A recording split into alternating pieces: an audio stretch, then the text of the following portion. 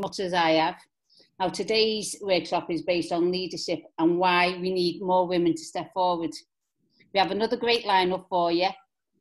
Firstly, we have our current CWU President, Karen Rose, Personal Executive Member, Katrina Quirke, and Head of the CWU Equality Education and Development Department, Kate Hudson. I'm just glad I don't have to say that every day. I've kept it to a short intro because hopefully we'll get some questions in at the end. So if I'd pass over to Karen Rose first. Thank you, Sheila. So basically the brief you've given me is to talk to you about the importance of leadership in the Count Me In campaign. But first of all, I kind of want to touch on actually one of my favourite quotes, right? So one of my favourite quotes was, never be a follower, be a leader, because one day you lead yourself to something extraordinary. And then when you apply that in CWU terms, of course, you have to remember that it's no good being a leader if nobody follows you. So one of the, and that's kind of where we started really with the Count Me In campaign. So it was quite a difficult call because I think that in BT for many, many years, we've had a reasonable relationship with the employer. And as a result, we've had decent pay rises, we've had fairly decent terms and conditions, and we haven't really had anything that would anger the members enough to be able to even have a dispute, let alone actually lead to a ballot for industrial action. But this time it's very different. And so in kind of taking those decisions, what we had to take account of was that very thing, that in order to lead people in a direction, they have to have a reason to follow you. And some of the difficulties that I think that we had to overcome in the first instance is that instinctively we knew where we needed to lead. Instinctively we knew that what we were facing was wrong, and instinctively we knew that in order to combat that and do anything about it, we had to lead our members into a point where they were angry enough for BT to recognise that our members would take action. And that was never going to be an easy thing to do, because basically you had lots of people out there among our activists that had differing opinions about what we should be doing and when we should be doing it. And you know what? The truth is they're used to being leaders too. And they're used to leading their people in the branches, in the local regions, and actually kind of, I suppose, like for example in the Northwest, and I had this conversation with Carl earlier, so in the Northwest, I do think that the branches are at a degree of readiness which is greater than elsewhere in the country. And because of that, quite clearly, the Northwest almost wanted to move ahead because they were already significantly halfway up the ladder. But elsewhere in the country, we've got branches which were nowhere near that. They hadn't even started. They hadn't even got to the first rung of the ladder. Right? So what I was going to say is, what was important then is leadership on two fronts. So sometimes you leading doesn't necessarily mean that you're leading people in the direction that they're necessarily pushing. That, for me, not in the context of what we do. Actually, sometimes leadership is putting the brakes on in some places, like we know that we've done with the Northwest, there's no doubt about that, and in order for others to catch up. And so what we had to do then is we had to put in an awful lot of resources and real push into some of those places where they really needed to up their game, basically, and to start to climb the ladder. So I genuinely do think, by the way, in this Count Me In campaign, particularly for us in the TNFS, because we haven't been in a position where we've had a dispute for a long time, actually getting ourselves in the position that we needed to be wasn't necessarily easy for us either. Because like I said, your instincts are telling you one thing, but you also know that what you need to do is not necessarily immediately do what your instincts are telling you. And I do think that that is what I would call a judgment call. And it is a judgment call that sometimes you have to make when you're in that position. But I do want to say something about women in this, actually, because I think tonight has come as a really good time, because last week we had some issues in BT, and we had one of our little round tables, and Tracy Buckley was the chair of that session. And what it was is the particular section of BT where they are deliberately targeting part-timers in order to make them redundant, really, and to push them out of the business, to say that they're no longer required. And as you would probably expect, a significant proportion of those part-timers are women. And in this particular area of work, there's an awful lot of women workers. And Angela, another woman from the Northwest, and you have got some really great people in the Northwest, actually, haven't you? And that's genuine, by the way, because it was Angela then who actually came to us at headquarters and said, could we do something to empower and mobilise women? And of course, immediately, I was copied into that. Tracy is the chair of the personnel team. I was copied into it as the chair of the constituency. And I thought, yeah, do you know what? We really could. We could do something for our women members, because what we notice is that what I think is and I genuinely think this is important, I've always thought it, when I got involved in the union, there was women in my branch, and actually women in my region. Katrina was one of the women in my region, and we had one of the very first regional women's committees, and it was a place where you could go and you could share ideas with other women, but also you looked up to other women. I looked up to people, I certainly looked up to Katrina, because she was a very prominent woman in our region, and did a huge amount of work for women. And for me, I think she was a leader. She was a leader where I actually think that probably gave me inspiration, because then Katrina, you did the bullying and harassment helpline, Katrina, and then ended up on the executive. And even though that was in a separate constituency, what it was a role model. It was a role model for me as a woman in the region, and it was a role model for other women, coming behind us in the region. And so I think that it is actually, leadership is really important, right? But as I said from the very beginning, you have to have people to follow you. And I think in order to have people to follow you, you have to inspire them to the point where actually they want to be like you. They see it as something that they can aspire to do. And so, your kind of behaviour and the justification in our organisation, your behaviour, the justification for everything you do has to be there. You have to be able, I think, to explain yourself and to explain your rationale, which again goes back to the Count Me In campaign. When we go back to the very beginning, that, and like I said, Tracy Buckley sits on the TFSE with me, and she will tell you that it was a real wrangle for us with our own thoughts, not with external thoughts, not what other people were telling us, an old wrangle with our own thoughts about what was the right thing to do. And we knew where we needed to get to, but it was a case of working out how you get there. And also, I think there's a responsibility in leadership. I think there's a responsibility to evaluate where you're going and what are the consequences of taking people in the direction that you're going.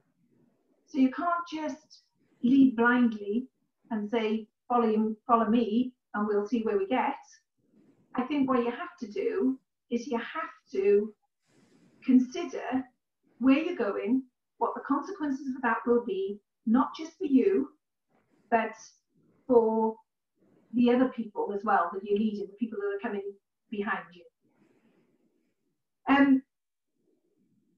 Karen Regan has just put a little message in the box that I can see, which says that she's trying to engage women and to get them more involved, but she's hitting a brick wall of apathy. And actually, do you know what? I can understand that. I can understand that. When I got involved in the union a long, long time ago, I was in my 30s. I was a single parent. I only worked part-time. I would never have ever been able to do what I've done in the union if I hadn't have had the support of my extended family and my parents in particular. And not everybody's got that. And also, I think as well, and one of the things about leadership is, number one, honesty. I think you have to give people inspiration. I also think you have to be an optimist, because if people are following you, they have to believe it's because it's for something better.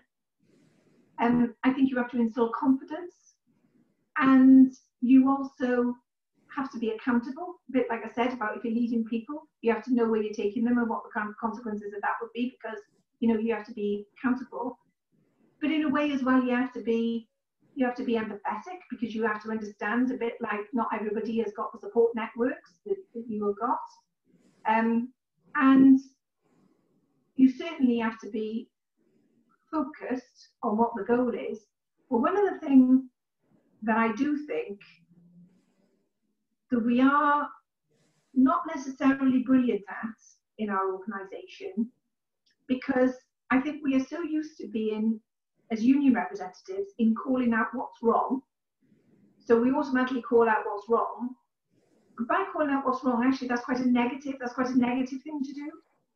And to give motivation and support to people, I think you almost have to have a very positive attitude, because you have to get them to believe that there's something in it for them and that it'll be a force for good. Yeah, that's some good points made there, Karen. Thank you. I was going to just wrap up because I was keeping my eye on the clock, Sheila. Oh, okay. Thank you. I am a bit worried about time. Could I bring in Katrina? Yeah, thanks, Sheila. Good evening, everyone. Well, listening to Karen is an inspiration. And my brief was to talk about being a woman on the PE. But I think first and foremost, I'll give you a little bit of background about myself. I started in Royal Mail in '87. I was a unit rep in '88, part of the first DRAS dispute, led 200 delivery postmen out on strike back in '88. Done my first big gate meeting, if you like, to get people back to work. We were out quite a long time there. Part of, as Karen said, the Regional Women's Committee, when we then merged, became part of the WAC, where the actual officer, who was a female at that time, did not want to actually attend the Women's Advisory Committee. She sent along her PA, but us at that time, a number of very strong postal women weren't having any of that, and we said no, if we can't have the officer, we definitely don't want the PA. We want to put our points over. So as a group of women, young women in a new union, i.e. the CWU, we were strong, and we ensured that that officer came to our first Women's Advisory Committee. Through the years, I've been a speaker for the CWU on Springboard, where I have encouraged numerous women to come into the CWU and become active. But I think one of the most important parts I've played in the birth of the CWU is the Women's Conference. I was the one who moved the motion for the Women's Conference. I led the leafleting that we did outside conference to ensure that we got that motion carried. It then became a motion-based conference, and we had the other equality conferences going on. As mentioned, I worked on the harassment helpline, where I dealt with a number of horrendous cases, one especially where a woman was tied to the chair, sexually assaulted, threatened with a knife, and without the support of other women, that woman would have fallen apart. She didn't have support from a branch. She didn't have any other support apart from the harassment helpline and myself. So when you look at the support that you give to other women coming through, if you like, the road to where I am today, it's been quite difficult, but it's also been very rewarding because of helping those women and asking women to join you, getting on that bus to go to the first women's conference with a busload of not women activists, just women off the floor of your workplace, who didn't know anything about unions, didn't know anything about anything else, but were willing to come with you, even if they thought it was going to be a day out in London. They were in for a shock. They spent the day in Friends Meeting House at the first meeting, the informal meeting of women of the CWU, which was organised by Jenny Ainsley. So that's a little bit of background. And I now want to talk about how difficult it was to actually get elected to the postal executive, because it's not just a stepping stone to get to the postal executive. As anyone in the postal section will know, with what happened last year when all the women were not elected to the National Executive Council, we were elected to the postal executive, but we lost two females off the National Executive. And that was to do with getting certain individuals, and you know, I'm going to be honest, it was men, getting certain men elected to the NEC. That should never be allowed to happen again. But, you know, I digress. So I wasn't elected. It took me about 3 or 4 years to get elected to the postal executive. However, I didn't give up. I pursued it. I pursued what I wanted, to be perfectly honest. And once I was elected, I ensured that whatever work I was doing, I always took women with me. Because being a member of the postal executive, you get to lead on a number of joint working groups. For instance, I lead, at the moment, I'm leading on 6 joint working groups. I look after the whole of Parcel Force. I have everything to do with Parcel Force. I look after all the RDCs.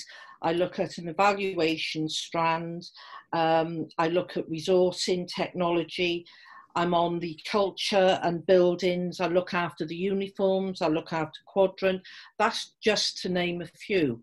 But what I always ensure that I do, because we can have lay people on those working groups, I always ensure I encourage women to come on. I use their knowledge, because I'm not the font of all knowledge. I like to use the people around me and use their expertise. However, what I always ensure is that they get credit for any ideas. They get acknowledgement that they're on that group, and I always insist that they get thanks and that their names are mentioned. The other thing on the postal executive is you must have an opinion. You can't just sit there and nod. And even if other people don't like your opinion, then that's a shame. You are elected by the membership to have an opinion, and it's your right to sit at that executive and say your opinion. And that's important. And I would always encourage women and men, because, you know, let's be honest, some men have difficulties in the workplace, and they need a helping hand as well on occasion. So on the postal executive, you've got what we do is we have documents, we make decisions, we have in committees, we talk about things. Tomorrow and Thursday, we've got a 2-day in committee where we will be talking about the future of what's going to be happening in the postal industry. But I think what we've got to think about is, and it's probably on people's minds, is that we've been involved in two ballots for industrial action over the last 3 years. Did I vote for those ballots for industrial action on the postal executive? Of course I did, and it would have been wrong of me not to, because what the business are trying to do is undermine every agreement that this union has. They are trying to take away everything that we, who are fighting now, and what our predecessors have fought for in this union. And it's important that we keep what we've got. Our terms and conditions have been fought for. We want to keep improving them. On the issue of priorities and what we should be doing going forward, the business want new ways of working. Could there be another dispute? There could. Do I think it's going to be this year? No, I don't, because in my opinion, and this would be my voice on the postal executive, now would not be the time to ballot the membership again. The simple reason being that we wouldn't be able to go out on strike because of COVID and everything else that's going on out in the outside world outside of this. But make no mistake, if we don't stand up to this business, to Royal Mail, they will try and take away everything from us. And when I say everything, I mean everything.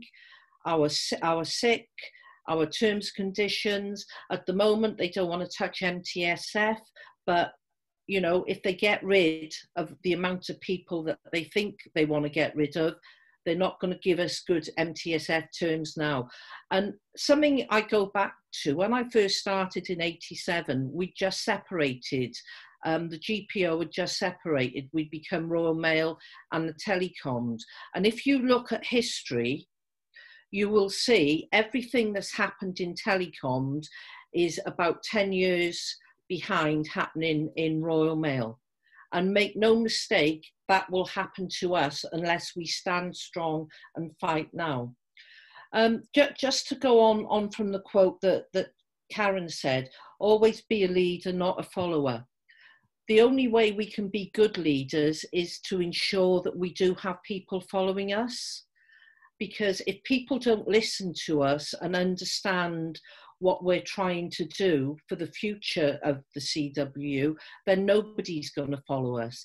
You know, you look at Terry Pullinger, he's brilliant. He gets up on our rostrum and he fights the fight, he shouts, he got his fist going and he bangs, yet in the next breath, he can be calm and collective. You know, Terry can get up there and give it to the best, which he does. But this is about women. We've got Jane. Jane will get up there and give it her best, you know, when she's asked. But I think as a woman on the postal executive, was I ever unsure of voicing my opinion? Of course I did. Did that stop me voicing my opinion? Of course it didn't. Because if I can't say it in that room, where can I say it? If I can't say it to the membership of the postal side of the CWU, where can I say it? If women want to come on to the postal executive, it's not easy, but it is rewarding. You get to be involved in the decisions, and the majority of the decisions are good decisions that are going to improve people's lives.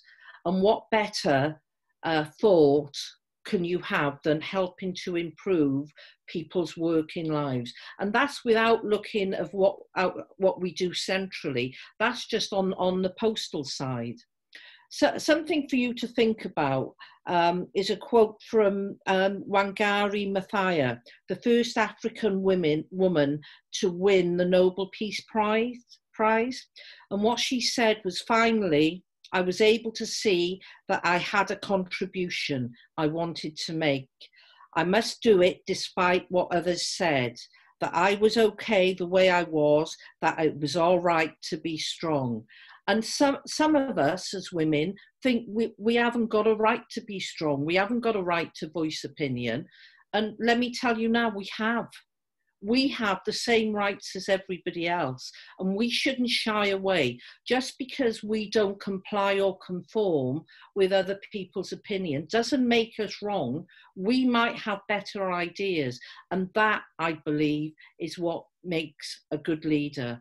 And, you know, being a woman from the postal side, I've been on the executive since 2008. I'm proud to be on that executive. It's something I fought for, and obviously I gained. Is it important that we bring other women forward? Of course it is. And if you don't get involved, you're not going to get there. What I would say to all women is, think about what you want to do. Think about what road you want to go down. And if you feel that a national position is for you, then you should follow that road. If you want to be in the region, if you want to be in your branch, there's nothing wrong with being a great leader in your branch. As I said, my first leadership role was taking 200 men out of a delivery office on strike. I was the only woman. I was their rep. They voted for me over other men to have that position. I think that's one of the biggest achievements I've ever made, to be perfectly honest. And, you know, that was back in '88. That's a long time ago when you think of things. What else can we say about it? Katrina, could I just, sorry, I'm just conscious of time, that's all. Sorry. I've rambled. Sorry. No, it was very interesting, and thank you very much. Can I bring Katie in? Kate, sorry. It's okay. Thanks. And you know, it just shows, even like with the sessions we've had online over the last couple of days, you know, these discussions are always worthwhile, and we always run out of time because we've always got so much to say. But I'll try and keep it brief, you know. So look, you know, my brief was to basically come in and talk about the Women's Leadership Programme, what that offers, and just to talk about women in leadership in general. And I do think it's an important debate and a timely debate. I mean, you know, at the moment, improving gender balance in unions and in union leadership, especially bringing women through to decision-making bodies, is vitally important. And also, we've got to recognise that we have an increase in women's membership. And without women coming through, we are almost at the risk of looking outdated and out of touch with our membership. So we have to recognise that and look at how we are perceived as a union.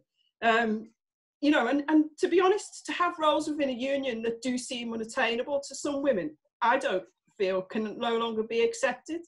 You know, I always read up on stuff, obviously, when I get the chance. Zoom tends to have knocked some of that time out a little bit. But I was reading up the other day about a survey that was conducted 10 years ago. And it said the 3 biggest barriers facing women from taking up leadership roles in trade unions was basically work-life balance, the unequal sharing of family responsibilities, and preconceived stereotyped ideas concerning the role of women leading and the attempts to dissuade them. And then I started thinking to myself, have them 3 barriers actually been removed 10 years on? And I don't think they have. I think they're still there. You know, and there's many a barrier to women's progression into leadership. It's the culture of unions. It's the male-dominated environment where issues are often decided unofficially before you even get into the decision-making body of the room. You know, women do tend to hold themselves back. I know I'm my biggest critic, for instance, and often lack confidence to push forward into leadership roles. But another barrier, I believe, and this is something we've been talking about with my team at the moment, is the lack of knowledge about union structures and how to actually get into some of these positions. You know, when we talk about the development of mentoring and leadership programs, it's vital to bring women through from a grassroots member to a representative, almost creating, I think, a pathway. So currently, in the current leadership program we have for women, in the CWU, we look at a range of activities which include discussion around inspirational women in our own movement, in our own union. We talk about identifying leadership skills and qualities. And we ask women to consider, you know, what it looks like to be well represented in trade unions. The representation of women, is our union women friendly? etc., and all these type of things, and to identify and discuss barriers, but also how to overcome them barriers. When I think you get women in a room, that's a real worthy conversation. It's a bit like what we're doing now. We're talking about how to get over a barrier or how to get around it, because there's always a way. However, again, these are discussions I've had with my team in the last few months, last few weeks.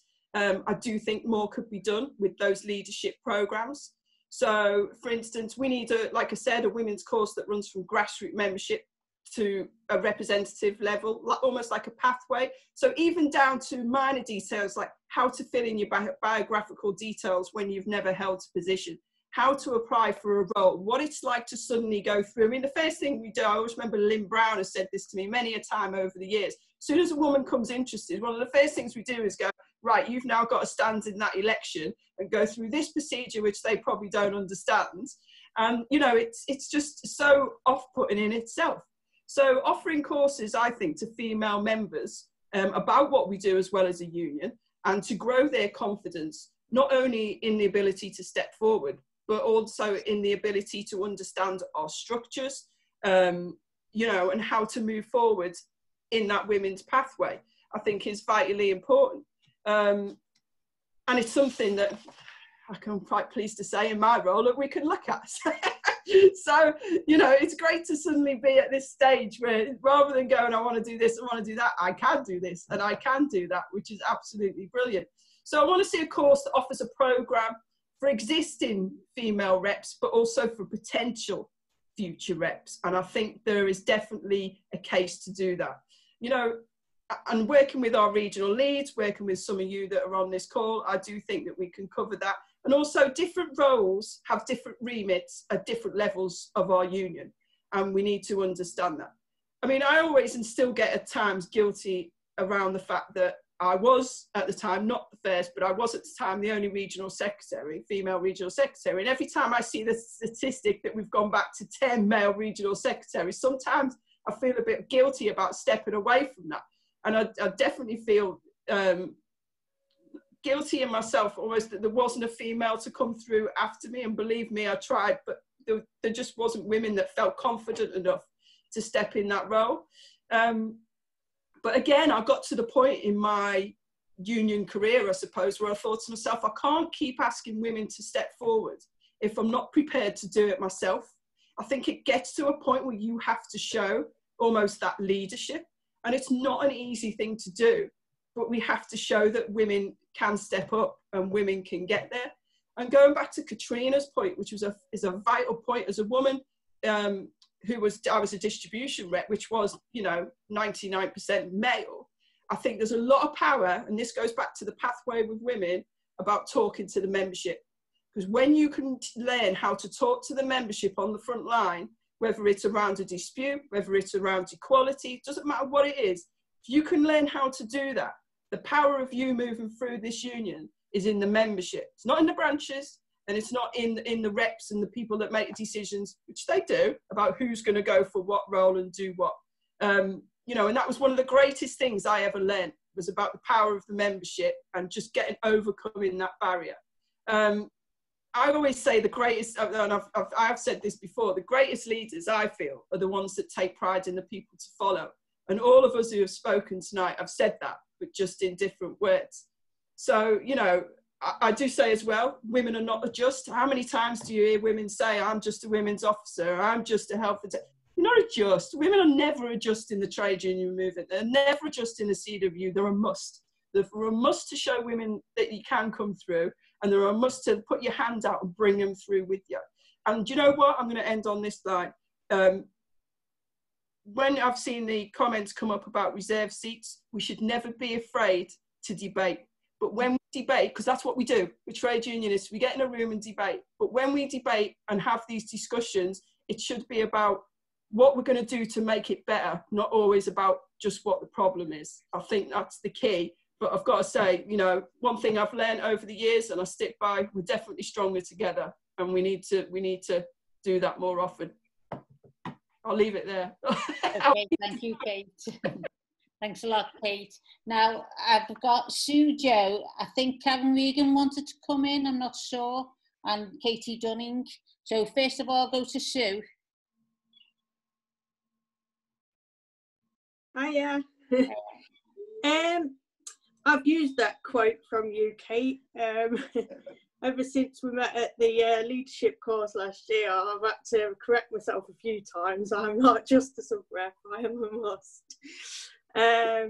So basically, after that course, I took a lot more of an interest in what was happening with the union. I think that NEC ballot in particular was one of the first that I took most notice in.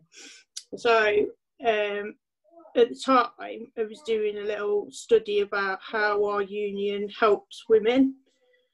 And obviously in that category, there was only 4 women out of, I think, 17 candidates. And so there was like 13 men in all. And obviously, like we've said and we've noticed, that none of them actually got elected onto the NEC, which actually really disappointed me at the time.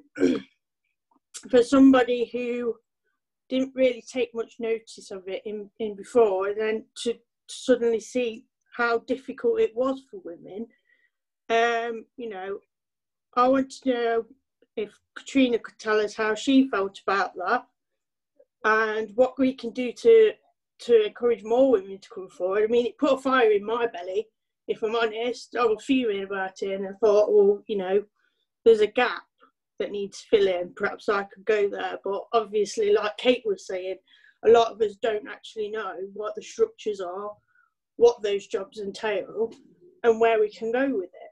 So I think eventually I will probably put myself forward into those kind of roles. But looking at it from the ballot itself, it doesn't look like women have got that much chance, and we're not really represented at a higher level. I know there's still a few got into the PEC, but yeah, that's where I'm at with that one, if anyone can help. Okay, thank you, Sue. Jo, do you want to come in? Hi everyone. I would love to have the debate about reserve seats. When I first heard the term reserve seats, I was definitely against it. I thought there's no way that I want a position just because of my gender. I want to prove that, you know, I'm worthy of the role, that I can do the job that I'm applying for. But the more that I've seen, and I think there's a general understanding that we're not proportionate in terms of our membership yet, I think we do need to do something radical. We need to maybe follow the TUC approach and put reserve seats in place. The best thing about the CWU and the way that we hold our sovereign body conferences, that if it doesn't work, we can change it again. We have the ability to adapt our rule book. And I think if we do that so that it becomes the norm, that women will have a reserve seat at every level of leadership in the CWU. Eventually we won't need reserve seats because there'll be enough women out there seeing themselves be reflected in our leadership, and that will become the new norm. That's my hope, and I really would love the opportunity to discuss this further because, as I say, I've gone from one extreme to the other in the past. Thanks. Okay, thank you, Jo. And Katie? Typically, I've just rubbed my eye and I've got a black eye, so I do apologise. My question's aimed at Katrina. Katrina, over the years, we've seen many different women's policies go through our conference body. Policies around introducing women's workplace policies, improving family-friendly arrangements and flexibility arrangements. Given that there's only a small number, I mean, many of these motions have gone through conference from our women's leaders. Given that there's only a small proportion of women on the PEC, has that impacted negatively in negotiations, i.e. are we addressing and considering some of the policies of our union, particularly around the need for better family-friendly arrangements, even if we do get the shorter working week? And if they're not part of the negotiations, what can we do as regional, what can our equality leads do, and what can our women members do to try and get this put on the agenda? Oh, okay, thank you. Karen, do you want to come back in first? Me? Yeah. Yeah. I mean, to be honest, I won't. I mean, obviously, Katie's question that she just posed was directed. It was a postal executive question. Yeah. So, I'm not going to touch on the specifics of that, but I do want to respond to that because, look, there's been a huge study right across the business world, which actually demonstrates that companies that have women on boards actually perform financially a lot better than companies that don't, right? And there must be a reason for that, and I don't think that can be exclusively to business, right? So I definitely think that not having women at every level in a trade union would be a detrimental thing to the overarching thing. And it's not just about women, it's not just about women members, it's about what women bring to the table in business, and I think that would follow through in our trade union organisation. And I think we've got some great role models in the trade union. You know, you look at Frances O'Grady and you kind of see it, and she is an inspirational woman, and I think that's made a difference in the TUC. So I just wanted to say that bit. But on the bit that Joe mentioned, I never ever thought that I would see the day when I was an advocate of reserve seats. When the Labour Party first did it back in the 90s, I was absolutely opposed to it. And I had arguments with people in my branch when we went on delegations to Labour Party conference, you know, because I argued, like Joe, that, you know, I was somebody that was going to get there on the merit. I didn't need a seat with a badge on it that said woman, and for people to just think I'd got it because I was a woman, right? But I've changed my mind. I've seen what's happened in the Labour Party. I've seen how that has brought women through. And the point that Joe makes, which is, you know, at some point we won't need them anymore because we'll have achieved what we would have achieved. I absolutely agree with that as well. And actually, we have already started the debate on the NEC. At the last NEC we had, which was a couple of weeks ago, we started talking about proportionality. Kate, I'm sure she'll speak for herself, and I don't want to steal her thunder, but she presented a discussion document to us on proportionality. And I know Katie in the research department, you know, has done a lot of work on that. There is definitely, I think, much more of a mood for some kind of positive action. I don't know what that is. That doesn't necessarily mean it's reserved seats, but I think there is much more of a mood and a move towards the fact that we need positive action now than there was before.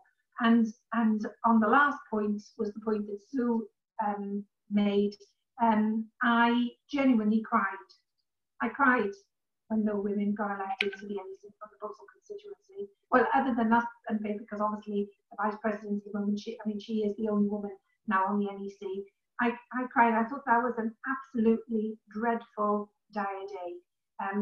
Some of the women that have sat around that NEC table in the years that I've been on there, which is a long time because I first got elected to the NEC in 2004. But some of the women from the postal constituency that I've seen sit around that NEC table with me have been some of the most fantastic contributors to some of the debates that I've seen, and genuinely they are missed. They are absolutely missed on the NEC now, and I really, really hope that in the next election we will be able to do something to put that right. Thank you, Karen. Katrina, would you like to come in? Yeah. How did we, the three women who didn't get elected to the NEC, two of them were knocked off, devastated, tears, and then the fury came after the initial upset, if that makes sense. We were all annoyed. We felt we'd been done a disservice in as much as there was a plan to ensure certain individuals got elected, and they carried out that plan. It was done by branches, not every branch in the country, but a number of branches ensured they did not have women on their lists. No women at all on the recommendations coming from branches.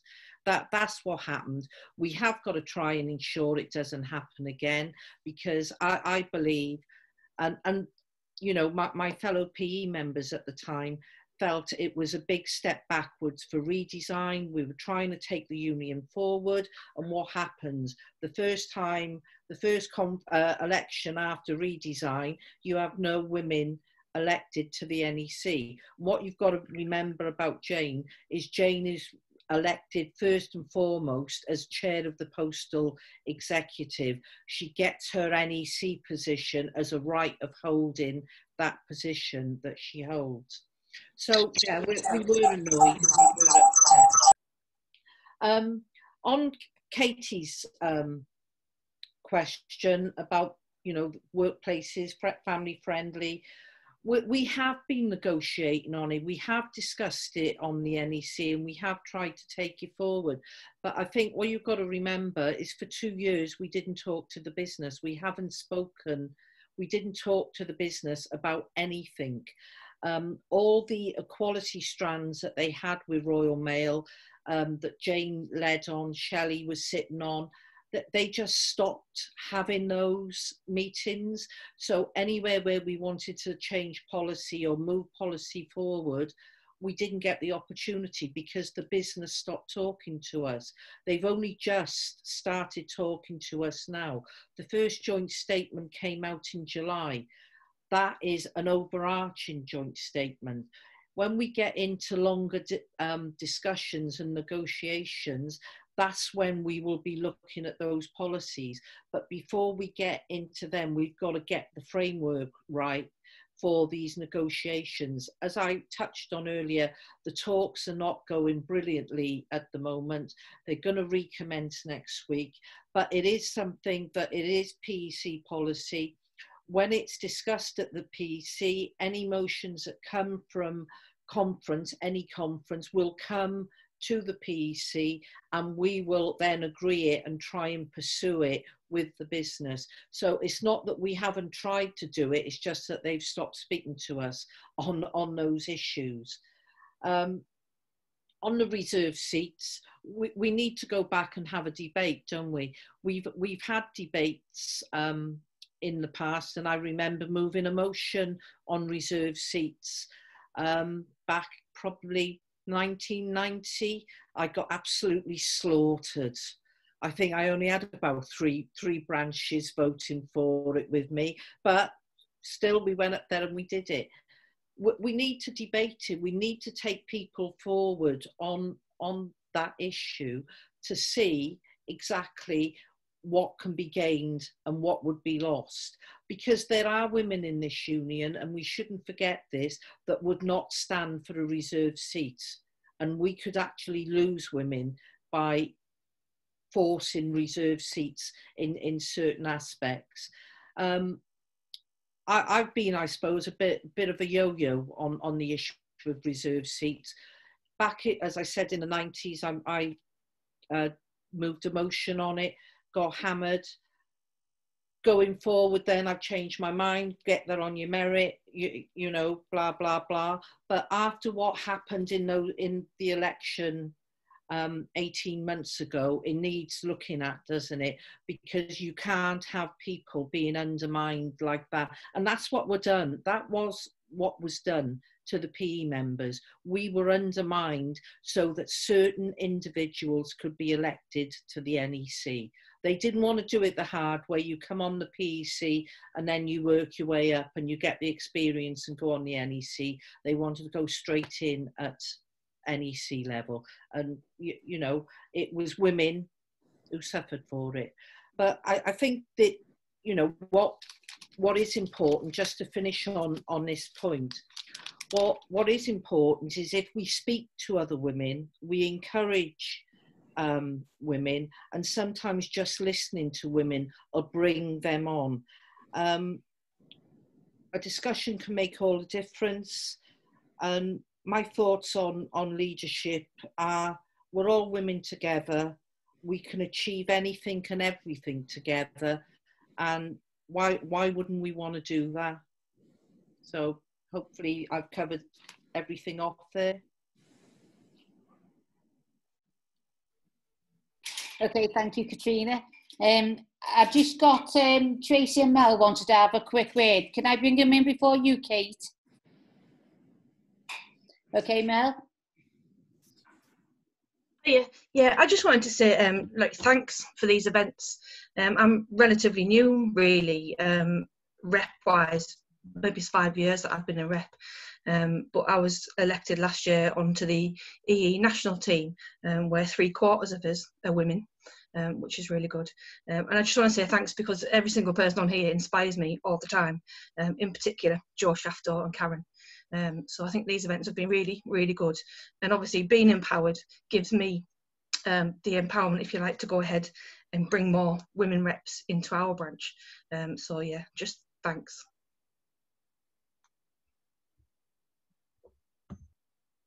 Yeah, thank you, Mel. Tracy? Just a really quick point. I won't cover the things that I wanted to cover because I'm conscious of time, but just a really quick point to make in that, like everybody else, I was devastated to see what happened with the postal elections. But bizarrely, on the telecom side, the telecoms executive, actually, women are reasonably represented on the telecoms executive. There's 4 of us. So it's probably the only place in the union where women proportionally are represented. That doesn't mean that women are proportionally represented throughout the rest of the union structures on the telecom side, but actually the telecoms executive with 4 women out of the 12 or 13 when we include Karen as the chair, we actually do make the cut. And I just wanted to make that point because it was coming over that our executive structures, there were no women in them, and there clearly is in some of them. Okay, thank you, Tracy. Kate? Just about to see Tracy there. Glad I turned on my light. It's the electric bill. It's the bloody camera on my laptop. You can see it disappearing, can't you? But I'll keep it. I feel like I'm part of the Queen video. I'm a good one today. I'm a good one. Okay, so to Susie from the Midlands.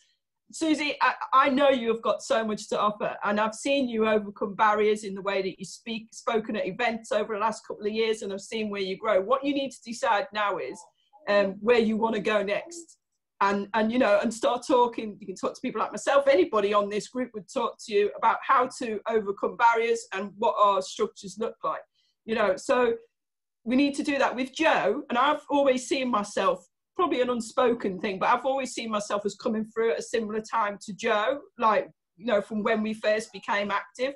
And I agree with you, Jo. I've changed my view around positive action. And the reason I'm going to use the word positive action is because whenever we say positive action, I'm always conscious that the first thing this goes to is reserved seats, right? But there's other things that we can do that's under that title of positive action that doesn't necessarily mean reserved seats. So I'm not saying I'm against it. I'm saying I'm prepared to now go back into the debate, because do you know what? I think this union's got an appetite for it. And I think that people are ready to start discussing what positive action means. And even under, you know, the general rules, I think it's point 6, it actually states in there that this union will put in positive action until our structures reflect our whole membership. The fact that I know that is just, it's amazing that, you know, you pick these things up at different levels of the union. So what I'm saying is positive action can come in all forms, all shapes and all sizes. And I do think we need to have that debate as a union.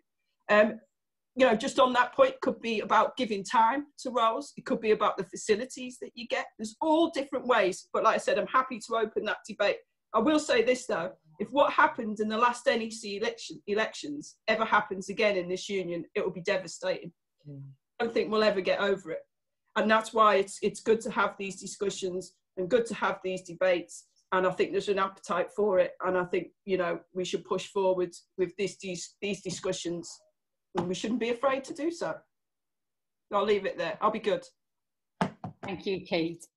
I'd like to thank everyone for joining us tonight. Hope you found it interesting. We'll be sending out some feedback forms for everyone to fill in. This would be appreciated. I'm not sure that, I'm sure you've all appreciated the hard work and time which has been put into the workshops. So I'd like to say a big thank you to everyone who's taken part in this journey, like Jean Sharricks, Angela Connell and Vera Kelsley for the speaking on the WoT event, which introduced us to the workshops. Bez and the author Sybil Hodges for a tremendous book review on Trafficked, A Diary of a Sex Slave, which gave us a great insight to the underground world that made victims of many mothers, daughters and sisters a true inspiration. Now, Karen Kendricks has not just worked hard to bring us the 2 great assertive workshops and tested out the new tech for us, but she's both both with Emma Gardner and Carl Webb, have supported me working behind the scenes and have done a fantastic job advertising and pushing the Women of Today events and workshops. And of course, I can't forget Amy Recklick, for designing the banners used for advertising this series. I'd also like to thank Katie Dunn and Kerry Fleck for the interesting and informative proportionality workshop. It went down the storm and really started off the conversation. In fact, it inspired Karen Regan so much. She wrote to her women members, encouraging them to step forward. So a big thank you for Karen for that. A special thank you for today's guests, Karen, Katrina and Katie, for tonight, but for all the work they do for us in the wider CWU. And then last but not least, I'd like to thank all the guys who have joined and supported us along the way. It's been really appreciated, and thank you. I'll just let our regional secretary, Carl Webb, have the last few words. Carl? Thank you, Sheila. You've basically covered everything I was going to say, but a big thank you to you, Sheila. I mean, you've took on the role of Regional Leads Officer, supported by Karen, and you've hit the ground running, and you're a great example of what redesign can achieve. And I think I've really enjoyed today. I've been putting messages on the chat, and I've realised I've only been sending them to Fevzi. So I just want to say, I put something on there about the 3 speakers. I've got to say the 3 speakers, excellent. And I mean that sincerely. I've been around a very long time. And I remember Katrina working on the helpline and all the help and advice she gave with Leslie and all the help and support they gave people. It was a great initiative. So, and I'm getting to know Karen, and obviously I know Kate really well because obviously we work very closely as regional secretaries. And so I just want to say to everybody involved, thank you for supporting Sheila.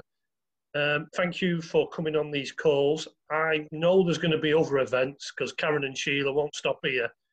And I'm hoping we'll get a few more people from the Northwest region to come on, because I think Karen put a comment, some of you wouldn't have seen it, but Karen put a comment, not Karen Regan that is, put a comment on one of the WhatsApp groups saying you should really be supporting these 2 inspirational women who've organised these events, and she's absolutely spot on. So thank you very much, Sheila.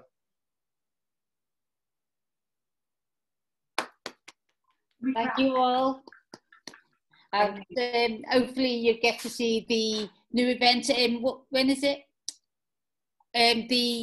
I've forgotten which one it is on the Facebook at 7:30. Karen? Young Workers. Young Workers at 7:30. Yeah. I knew there was something I was down for. Yeah. A few will be on that. Yeah. Okay. Thank you. Enjoy your evening. Bye. Thank you, everybody. Bye. Bye, Karen.